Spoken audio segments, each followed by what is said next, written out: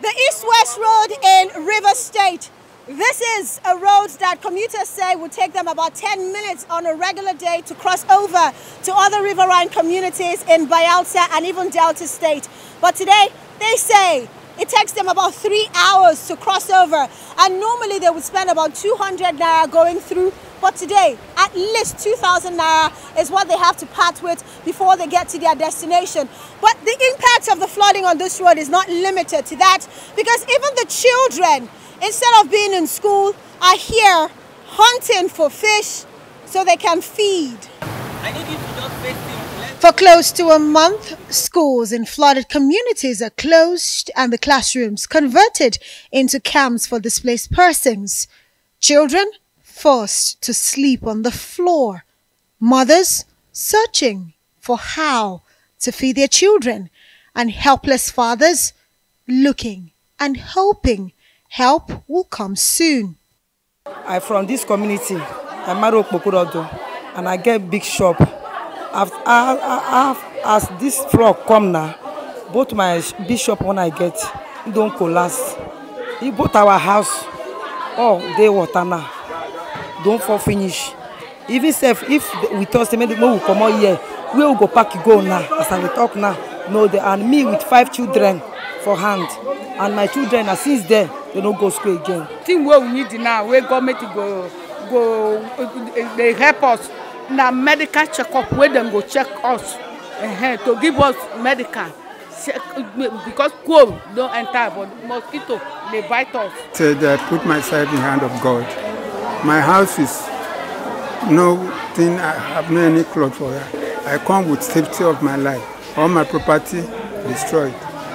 And that notwithstanding, and this moment this way, my most important, my life is my leg.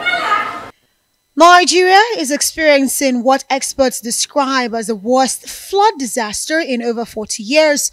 Some states, especially coastal ones, where water flows into the River Niger, Africa's third largest and longest river, and the Benue River, are no strangers to such problems.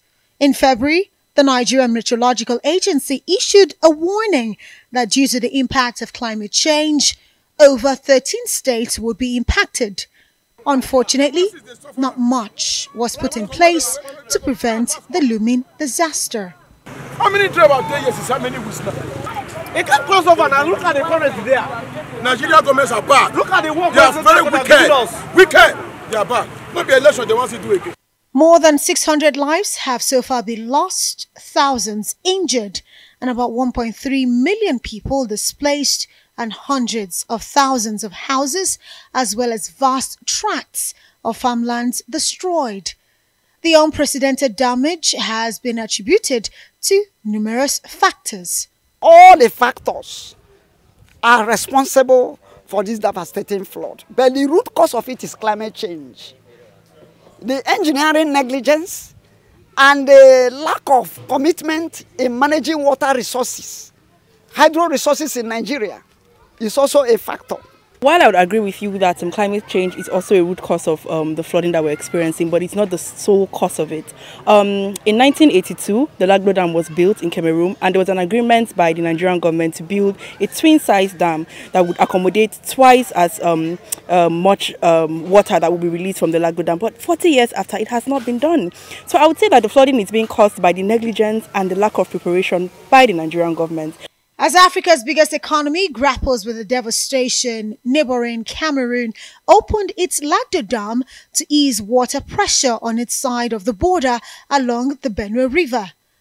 To serve as a buffer, Nigeria was supposed to complete the Dancing Hausa Dam, but that is not finished despite promises made decades ago.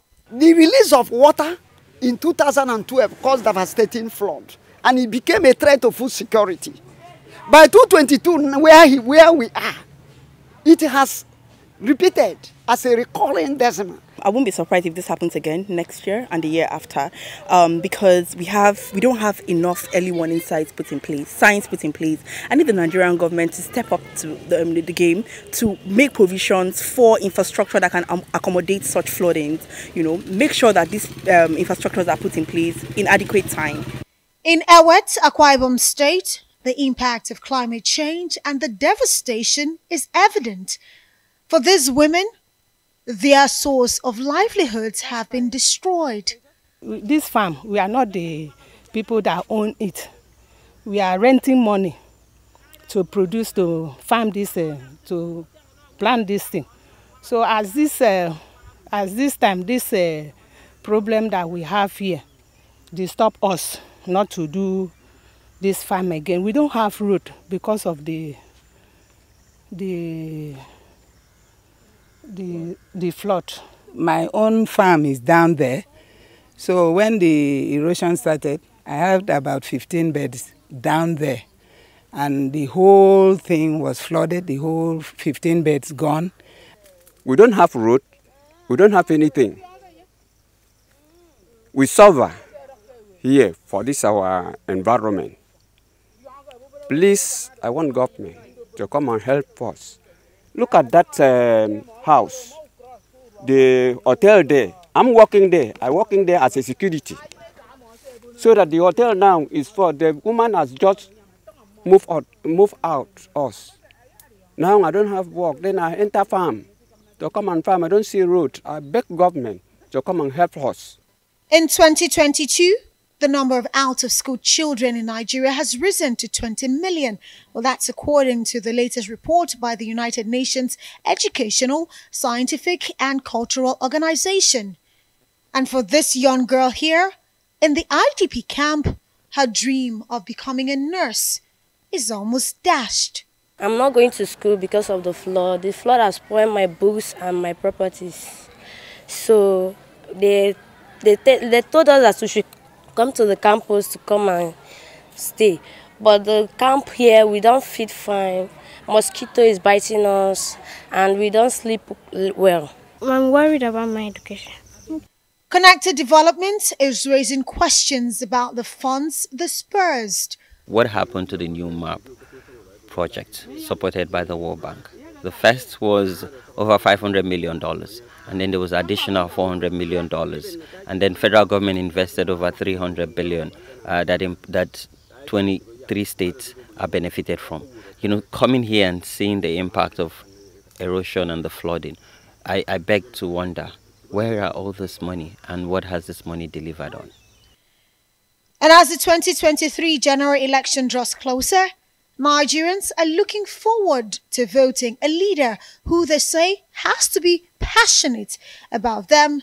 Others whose hope have been dashed are not so optimistic about the polls. Are we going to vote for the devil when they did? Vote for Lucifer. And look at the masses that are dying. Yes, I will vote. If the president that will come will be the good president to us, now we are suffering. No food for us to eat, no money, no anything that we can take care of our children, even our to protect ourselves. There is nothing that we use to do it. So if the next president will care for us, we will vote for him.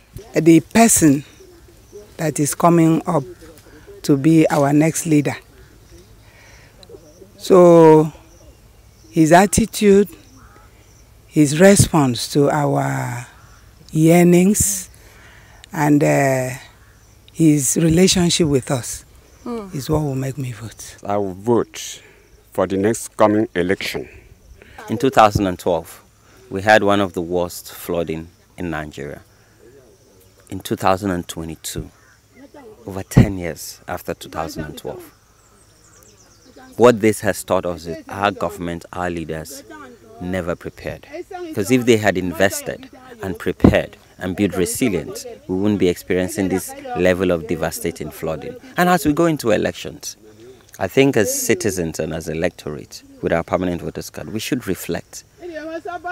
Where would Nigeria be or go to if we make the wrong choices? Because what this means is we've made the wrong choices over the years, and we can't afford to make further wrong choices in 2023. And while they don't know where the next meal will come from or where to call home, as their homes are still submerged or completely washed away, they are not giving up.